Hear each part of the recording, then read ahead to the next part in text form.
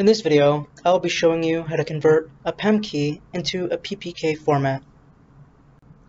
To accomplish this, I will be using the PuTTY key generator, otherwise known as PuTTYgen. In PuTTYgen, click on the Conversions tab, and then click Import Key. Here, select the key you wish to convert, and then click Open.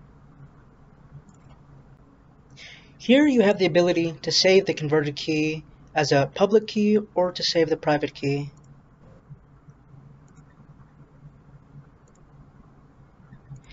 Give your new PPK key a name,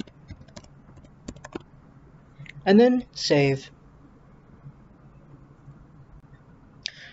Check the location you saved your key to, and it should now be there.